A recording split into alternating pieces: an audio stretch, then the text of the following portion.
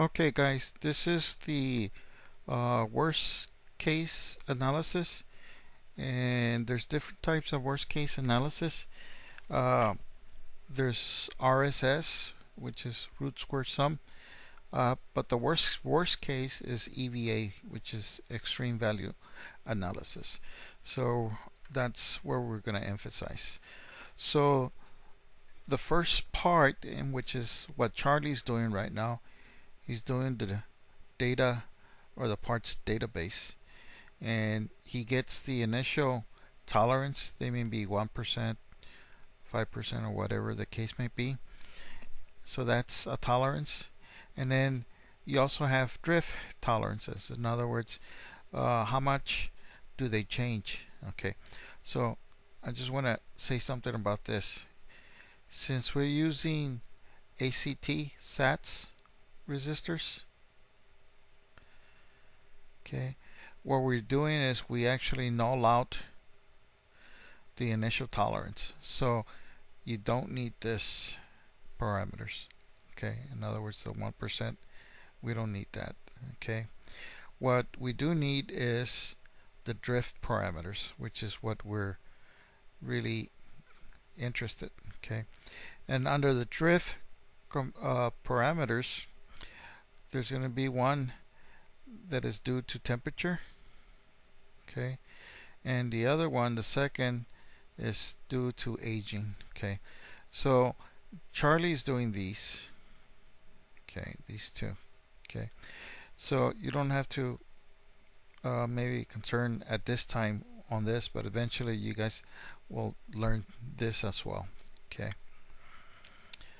so then once we have the parts database, we have to do a SPICE model. Okay, and when we do the SPICE model, the second or the first step that we do, we have to do a sensitivity analysis. Okay, and let me see, what did I try to say here? As seen, sensitivity, assign. Okay,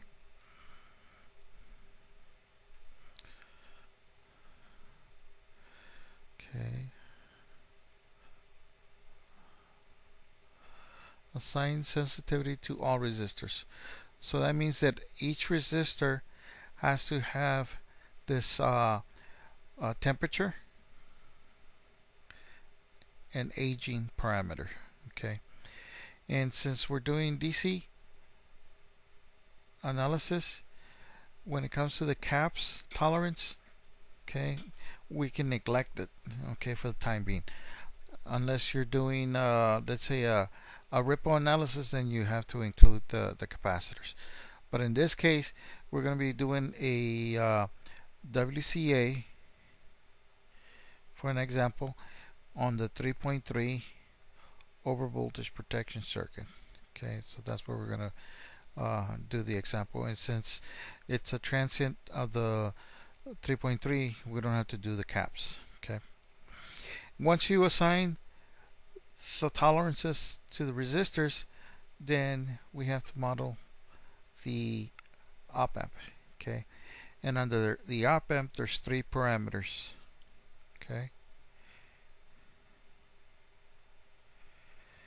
and those three parameters are VOS, I bias, and IOS, which is the input offset voltage. Okay, and once you have that, then you set up your analysis, your alter analysis, and that's how you're going to get your min, max, and so forth. Okay, so there's a little bit of a hand waving. Okay, this is a little bit what Charlie is doing with the resistor database. Okay, so it's not a how can I say, this is kind of like a real quick overview. Okay, so like I said, the initial tolerance, let's say if we get 1% resistor, because we're using SATs, we can neglect that because we actually null out the 1%. Okay, so we're only going to use the drift parameters, and like I said, in the drift parameters there's two parameters that we're interested: the temperature, okay, and the parameter that you're looking for is the ppms. Okay, and it's usually ppms per degree. And then you have aging, which is done by the Arrhenius equation. Okay, so when we're doing temperature, and this is the TempCo, they called it the TempCo coefficient.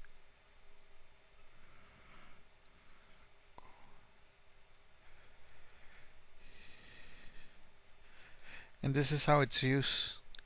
Okay, so let's say if you have a 1K resistor and you know what the ppm is and you know what the temperature you're going to operate. Let's say in this case we're going to operate at 60 degrees and room temperature is 20. Well, when you plug in the numbers, you end up with a new resistor value at the temperature that you're operating. Okay, so what we're going to do is, instead of calculating the actual value, we're going to normalize this, and basically we're going to set all of this, or basically we're going to set this to 1. Okay, and in this example we're going to use a temperature range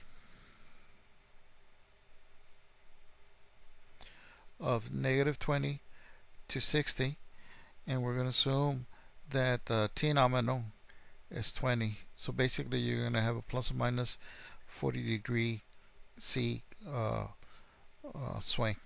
Okay, so in this example, okay, we're going to assume a TempCo at 25 ppm, and for the R resistance side we're going to assume a temperature of 60 degrees, an ambient or nominal of 20, and like I said, we set this to 1 ohm.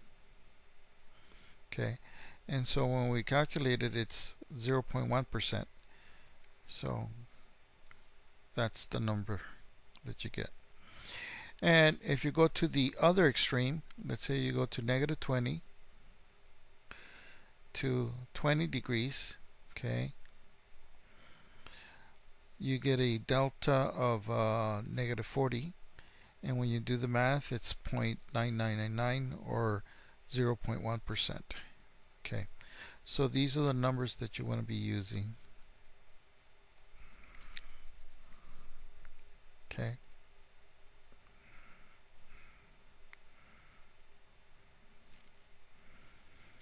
okay, so second, radiation effects.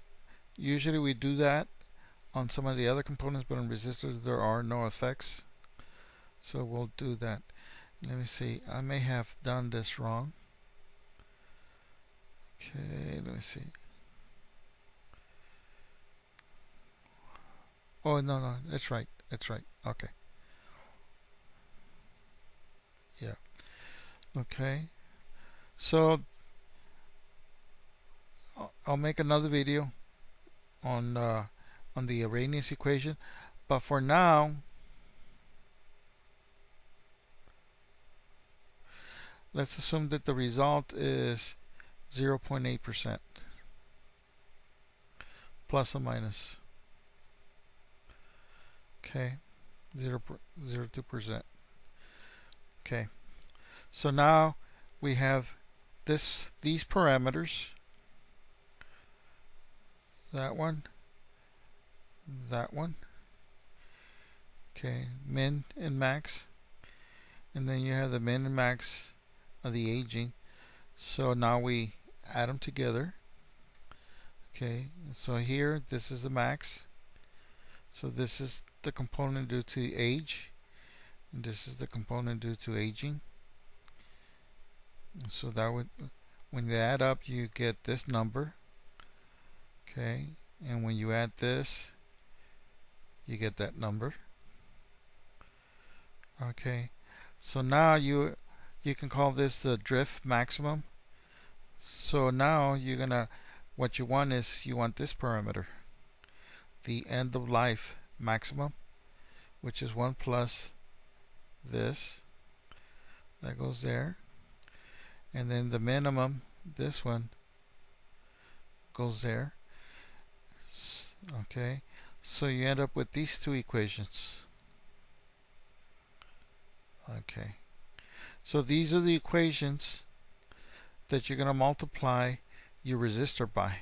So let's say if you have a 1K resistor, you're going to multiply it by the end of life max, which would be 1K times 1.003, and that will give you a slightly higher resistance. Okay, and likewise, and this would be the for the minimum, you would get the EOL min. Okay, and that would be 0.997, and so forth. Okay, so those are the parameters that we're going to be using. Okay, so now we have to do a sensitivity analysis. Okay, all the resistors, voltage sources, current sources need a sensitivity to be calculated and verify. Okay, so how do you verify? Okay, so what you have to do is you have to select, and we're going to start with the resistors. You have to select a part, and you have to do a parametric step to see the effects on the output. Okay, so in this case, we're going to start with R6. Okay, and we want to monitor the VN. This is VN, and we want to know, because this is the 3.3 supply.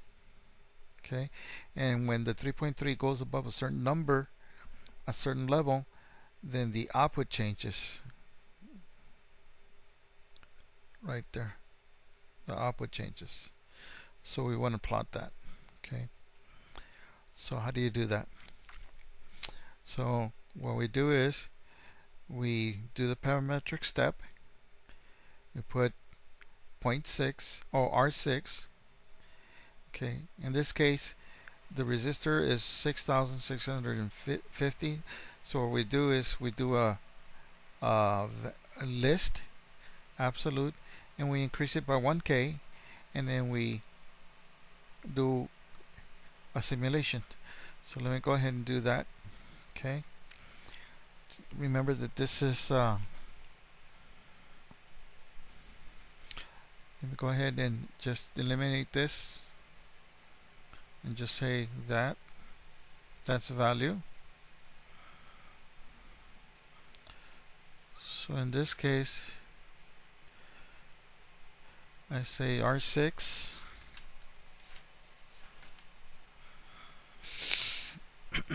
R6, and we're gonna go with 6650 7650.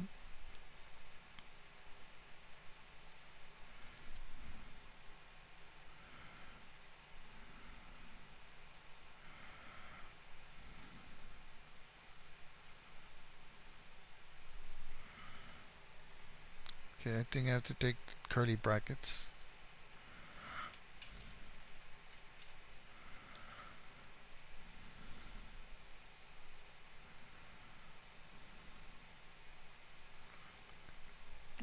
Okay.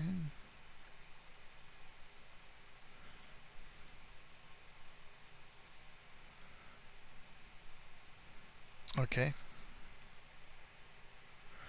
And I don't think it did a parametric. Let me see. Parametric. Yeah. I'll do it again.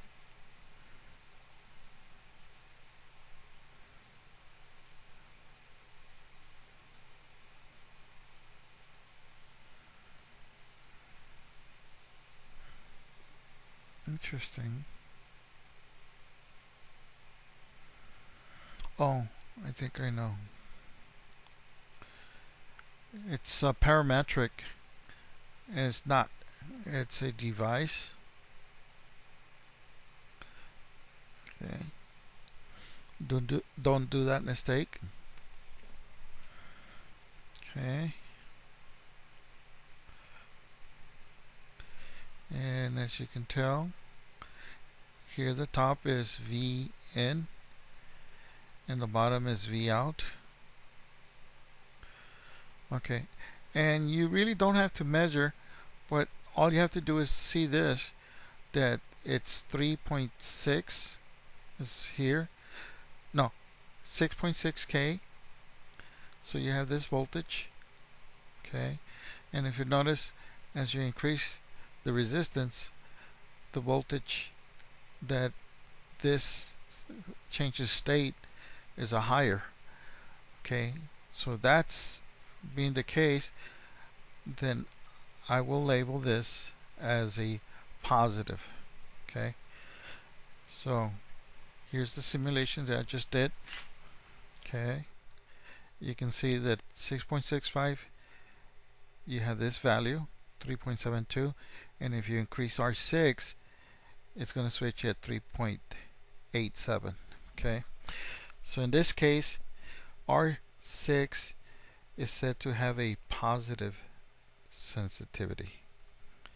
Okay, so then we assign R6 a positive subscript. So basically we go to the schematic, and to assign it we put a curly bracket, okay, and then POS dot or multiply, and then close curly brackets. Okay, so now you have that there. Okay, so basically here in step number 8, this is where I show we assigned it a variable as being positive, and in case it had done the opposite, in other words, let's say we had increased it, and in increasing the voltage went down, then it would be negative, so we would assign a negative value, but in this case it's positive. Okay, and don't forget, you have to put curly brackets. Okay, so POS is a global parameter. Okay, so now we have to define it, and what you do is you go to the text and you put dot param, and I've already done it here, so it's a dot param POS equals negative, POS equals 1. Okay, and then at the same time go ahead and do dot param neg equals 1. Okay, so you have those already labeled. Okay, so now you do the same steps, basically 6,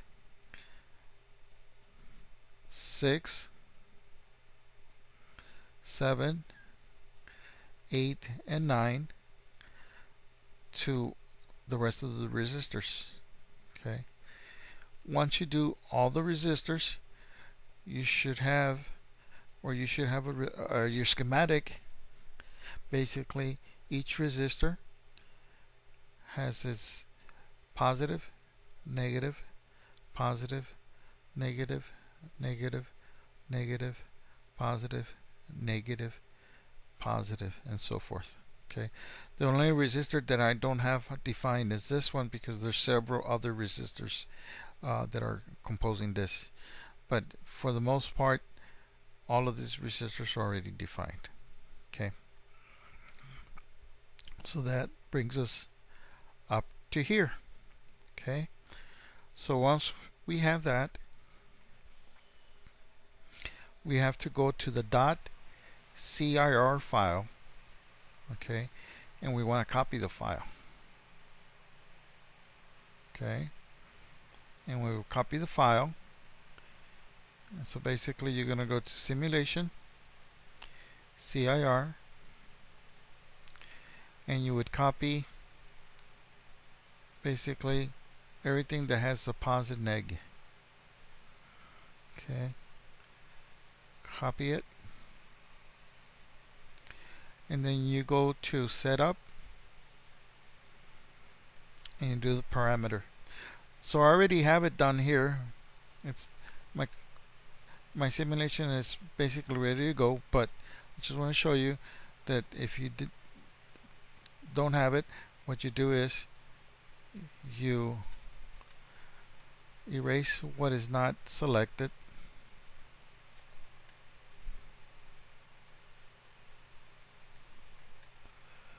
Okay, now here I'm gonna go ahead and erase this because this is not, we haven't covered this, but these would be the resistors.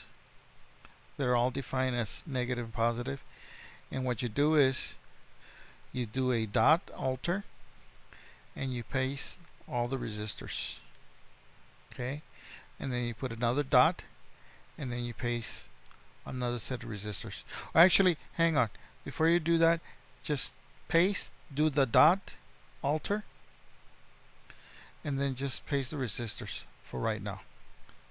Okay, so basically you're gonna have this. Okay, and like I said, then you add the dot alter, and then on the second line you add the POS. Okay, and you put the neg, N-E-G, and these parameters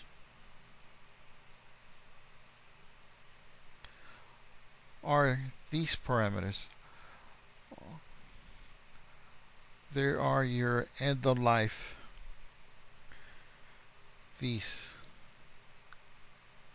Okay, so let me, so you can say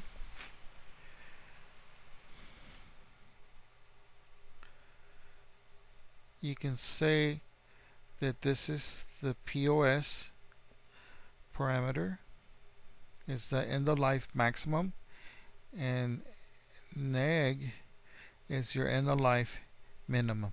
So we defined it to be 1.003, and we defined this to be 0.997. Okay, so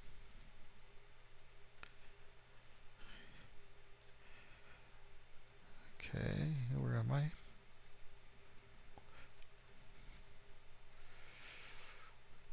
Okay, so we're here. So there are added there and there. Okay, so now once you have that, you highlight all of this and you copy it and you paste it down on the bottom again.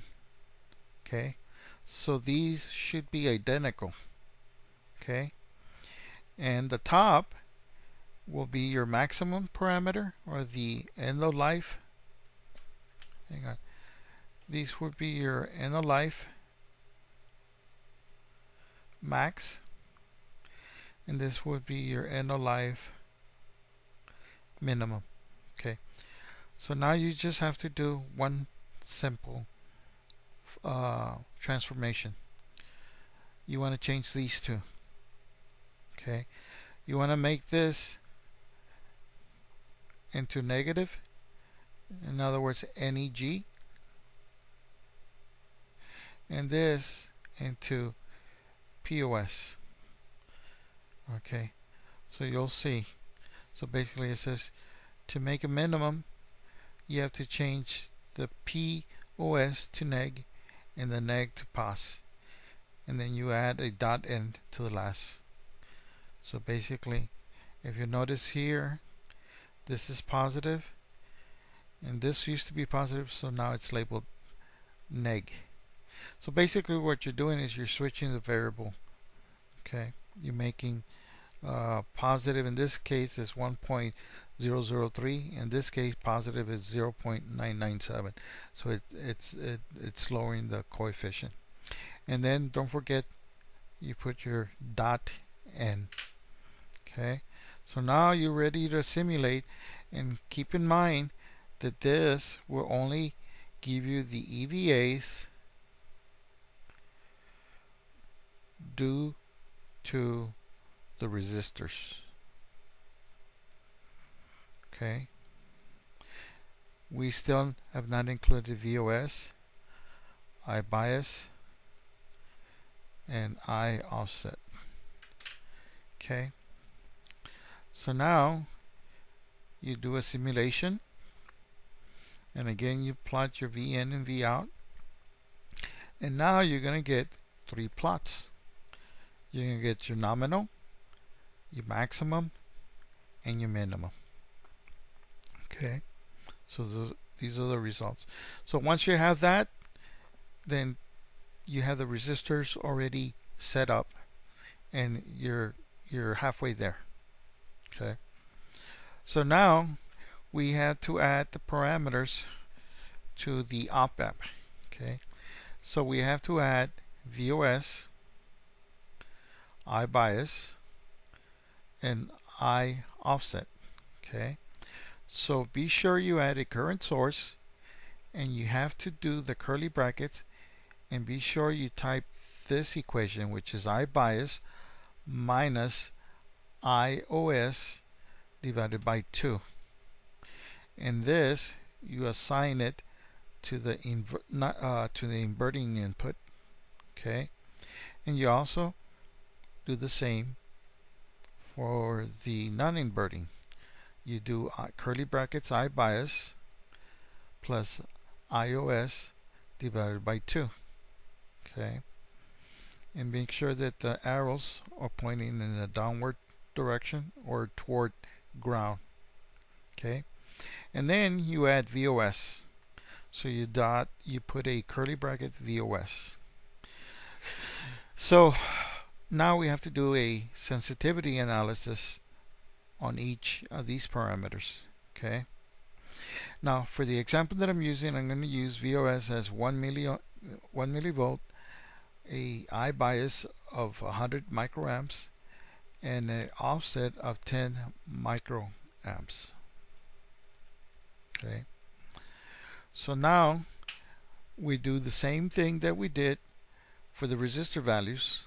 Okay, let's see where it is. Okay, remember on the resistors we did a parametric step. Okay, in this case we know that VOS we initially assign for it to be 1 millivolt. Okay, so when we do parametric sweep, this is what is called a random, meaning that it can be the voltage or the polarity of this can either be positive, negative, or the reverse. We don't know what this is, so that's random. And also I bias and IOS is also random. Okay, meaning they can switch polarities. Okay, so in that case what we enter is we enter here. If you notice the first step, it's a list absolute, and we do 1 millivolt, and we do a negative 1 millivolt. Okay, and when we do the simulation, you can see the positive is this one. That's 1 millivolt, and if you notice, 1 millivolt gives you a positive increment in the input voltage, and a negative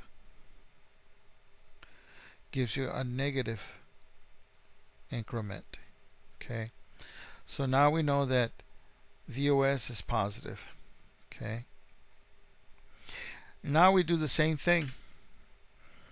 Basically do the same procedure for the I bias and also for the offset voltage. Okay, and once you know what the polarity is, okay, in this case these will increase the voltage, and so since they increases the voltage, they're defined as the max.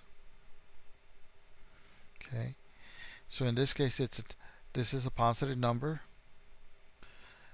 Okay, so then for the minimum you make it a negative. Likewise, I bias maximum turn out to be that to increase the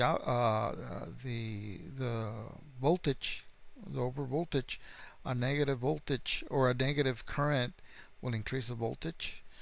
So likewise, on a positive, actually decreased it. So that would be the minimum, and so forth. Same thing with the offset. So now these you had already defined, and you had defined your resistor values right there and right there. So now what we do is we insert these parameters in here, and if you notice, they're added right there. VOS positive, a negative 100, and then negative 10, and so forth. Okay, so remember, all of this, that's your maximum, max. Okay, and then this is your min. Okay, so here VOS is -1. So basically it's the opposite polarity of whatever this is on top. Okay, so you're almost there. Okay, so now that this is defined, this is max, this is min. So now we want nominal.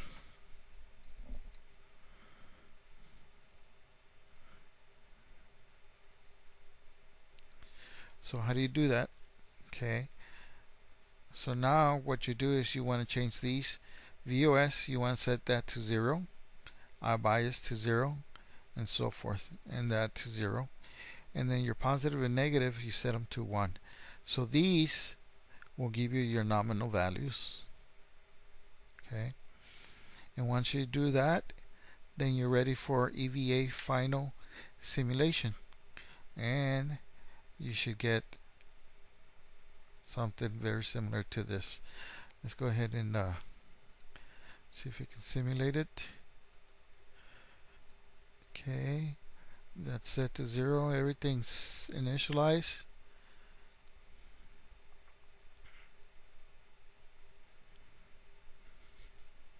Okay, so now we come in here, we zoom, and you can zoom on this. Okay, and I put the cursor here.